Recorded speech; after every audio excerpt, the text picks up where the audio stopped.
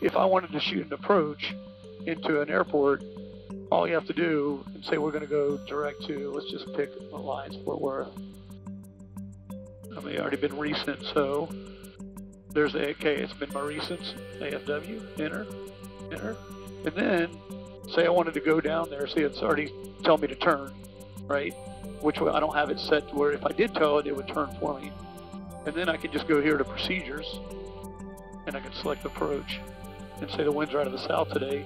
So I would pick a, let's call it